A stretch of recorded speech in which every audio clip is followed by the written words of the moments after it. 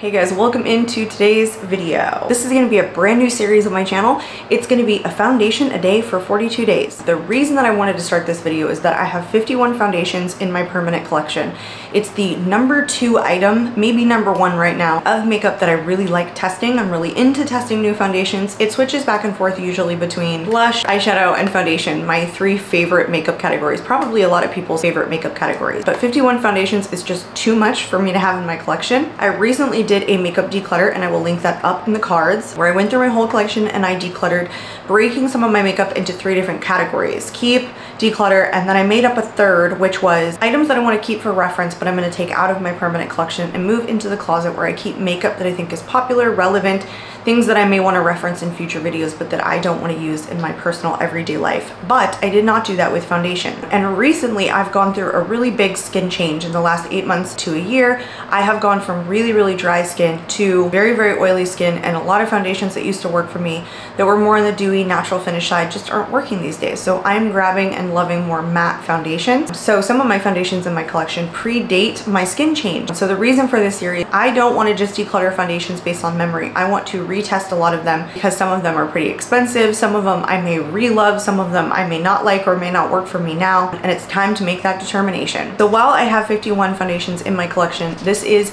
foundation a day for 42 days because there are 9 foundations I have already made a decision on. Some of them I'm actually testing. They haven't gone into speed reviews, but I've worn them very recently, so I know exactly how I feel about them, but I will have to move them into wherever they're going to go, keep, declutter, or in the reference pile. And then there are some that I'm testing that I already absolutely love, haven't gone into a speed reviews, and I know that I'm going to be keeping them. And then 2 of them I have already made the decision that I'm going to declutter. Hello and welcome to day 21. If you guys have been following along with the series at all, you know that I am super excited to get to day 21 because that means we are at the halfway mark.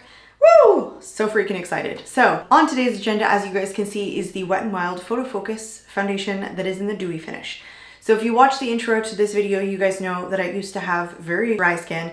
Now my skin is more combo oily, more combo in the drier months like right now, and then more oily in the summer months. I know that it was all hormones that changed my skin type so drastically. There's just no other explanation to that other than hormonal change based on my age. So anyway, I haven't tested this, I don't think, since I've had combo oily skin. I really liked this because I felt like it was a buildable formula that always made my skin look smooth and very hydrated. I just don't know how it's going to perform on me now. The reason that I picked this particular one to do for this day's wear test is for 2 reasons, actually 3 reasons. So one is because it is a little bit of an older foundation in my collection, and I've talked about kind of targeting the older ones just so that I can get some use out of them if I'm going to.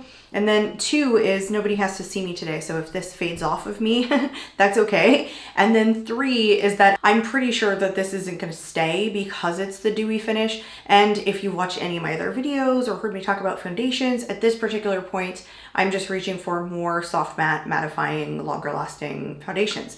And more full coverage, to be honest. So I don't think this is going to be a foundation that ends up staying, and so far I've done a pretty good job in balancing out what stays and what goes. I have decluttered more than I have kept at this point. So what I have been doing since the beginning of this series is applying one side with a brush and one side with a sponge.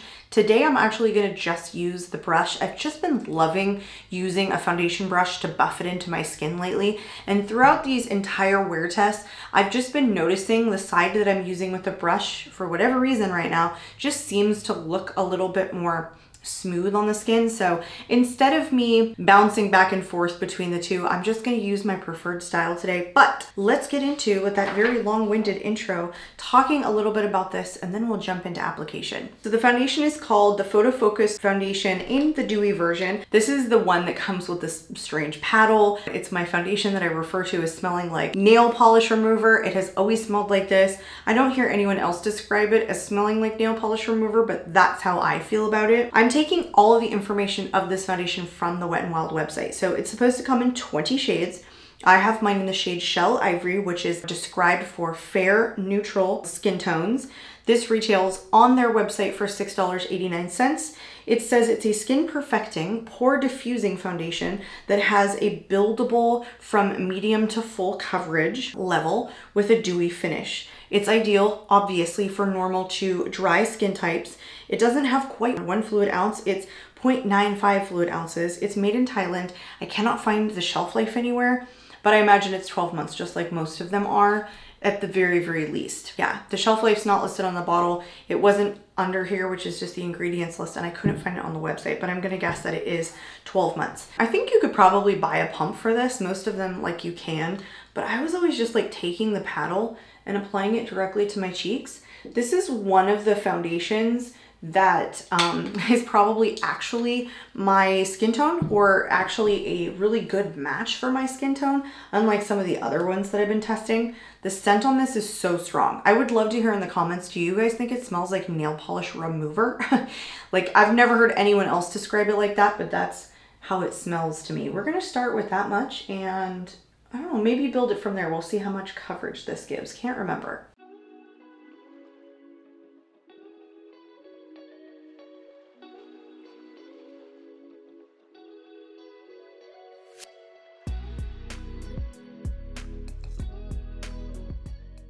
I kind of feel like that was actually a lot of like foundation that I put on. Like, I was definitely slathering it without much regard onto my face. I mean, it's dewy. I mean, you can see how dewy it is. I actually really liked this foundation, not for longevity, but just for how like skin-like it looked when it was on my skin, when I had really dry skin. I think it actually is like a really hydrating, not just dewy foundation, because sometimes they can be dewy and then that fades off really quickly. I actually felt like it was a hydrating formula. So I think that's an actual good distinction. What I do have to say about this is, because it has so much radiance sitting on top, I do feel like it emphasizes my texture a little bit more. Not all dewy foundations do, but I think this one does. So I don't really think it's a skin perfecting, pore diffusing foundation the way that it says. So I think that's good. I think that's pretty. It applied like evenly. It looks pretty healthy on the skin.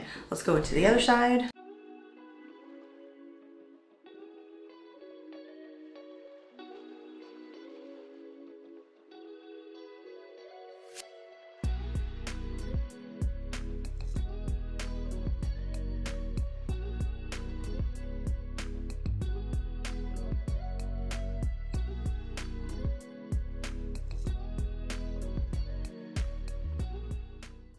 Now it's starting to look a little bit more full coverage. For being a pretty dewy foundation, it's not like a tacky formula. So hopefully that helps, because sometimes more dewy foundations, even the ones that don't claim to be, or the ones that have a little bit of radiance, I should say, not dewy foundations necessarily, radiant finish tend to be a little bit dewy feeling.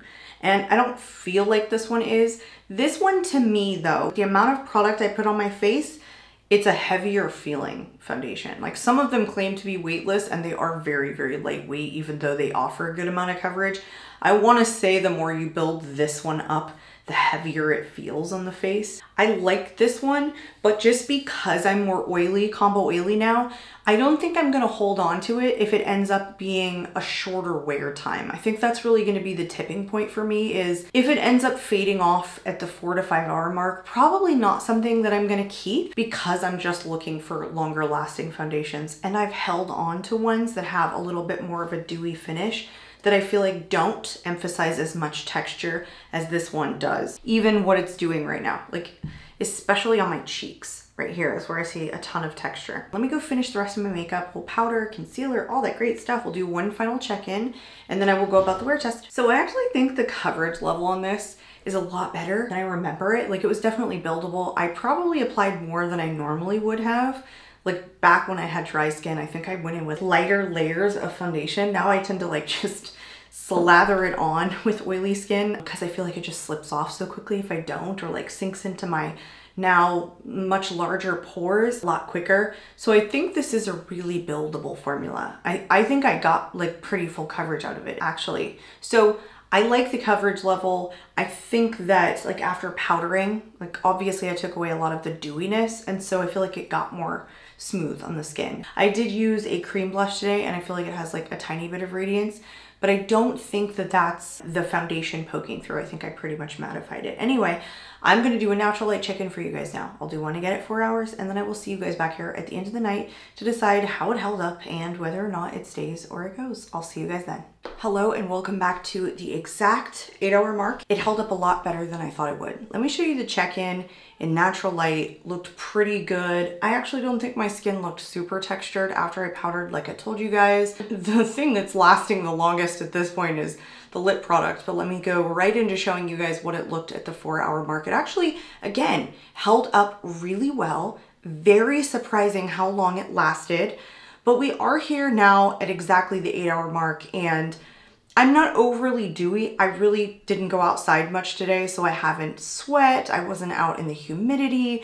It was pretty much indoors with the air conditioning on or off. Probably 72-degree temp, not bad. I don't think it was a bad wear. I actually was surprised this lasted as long as it did. I kept checking the mirror going, whoa, it's still pretty well intact. But the problem at this particular point is that it is separating where my oils are peeking through. And my oils will come through no matter what, but depending upon how the foundation breaks down is really gonna determine whether or not it's probably gonna be a product that works for me. So I don't know if you guys can see it, but like right here, it's like just breaking down the foundation, and on my chin, it looks really heavy, just kind of creepy looking. It does not look good where my oils are breaking down the foundation. It's a foundation that's not really meant for people with oily skin, but I was surprised that it worked as well as it did, honestly. And the fact that I felt like it wasn't overly dewy for somebody who has oily skin. I honestly think it was really pretty and more full coverage than I thought it was going to be. I think it's a tremendously good foundation for somebody with dry skin. I even think it's probably pretty good for somebody who's got like normal, maybe even kind of combo skin. The thing is, I just don't think it works very well for people with oily skin. And if it was a foundation that didn't last that long on me because of my oily skin, it would be fine. I really don't care for the way that it's breaking down, because that's always noticeable. And when it breaks down like that, it's hard to like powder over it. It just kind of looks cakey, really, when you're layering like a powder on top of a foundation that's now separated because your oils are breaking through. Halfway through the day in the wear test, I actually thought I was gonna hold on to this. I thought, oh, this is surprising. I always make the wrong call when it comes to like, am I gonna keep it or am I not gonna keep it? But I am not going to keep this foundation. I am going to declutter it. I think it's really good though. Just like overall, this is a foundation I would definitely recommend to people with dry to normal skin. The only thing I would say is like, be wary of the really intense smell. So I am going to declutter this one again for the age, and just because I don't think it works for my particular skin type anymore, but it's still a good foundation. We are on day 21. That makes my new tally. I have decluttered 12 and I have kept 9. So I feel pretty good about that. I have definitely done my work in decluttering more than I have kept, and I feel really good about it because it's getting to the point where I'm really excited that I'm doing these wear tests, because I'm really finding foundations that actually look really beautiful on me, instead of just jumping around to the foundations that I have to try and get use out of every single one of them, but don't really remember how they wear. And especially because, again, some of these are pricier items and my skin has changed because of my hormones. I just noticed that I'm getting like this freaking zit right here. Like, it's been so long since I've had acne. I'm like, please, just would you not? That would be great. Side note, anyway. But yeah, the hormonal change definitely like has taken me through a loop in trying to figure out like what now works for me instead of trying to remember. But this has been fun. I was getting a little burnt out in the beginning of doing these. I think my excitement to do this series has been renewed. I hope you guys are enjoying. I hope you find these videos helpful. I hope that you stick around for days 22 through 42 of foundation a day. I'm out of here, and I hope to catch you all in my next video. Bye guys.